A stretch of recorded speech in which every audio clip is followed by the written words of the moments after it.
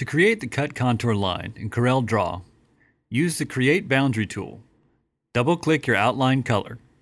Navigate to the Roland Spot Color library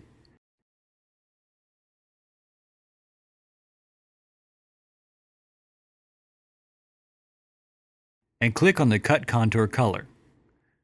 You can see by the outline color indicator that the cut contour color is now set. But there's another way as well. By simply right-clicking on the cut contour color in the swatch library, you assign that color to the outline and voila, it's done.